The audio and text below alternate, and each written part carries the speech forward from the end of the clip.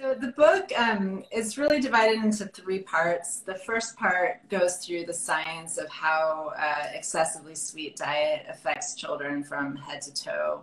And a lot of these same principles, like you said, apply to adults as well. But there are some specific reasons why children are even more vulnerable during growth and development to an excessively sweet diet. And this includes not just regular sugar, but added sugars of all forms and sweeteners, which we're starting to see quite a bit more now.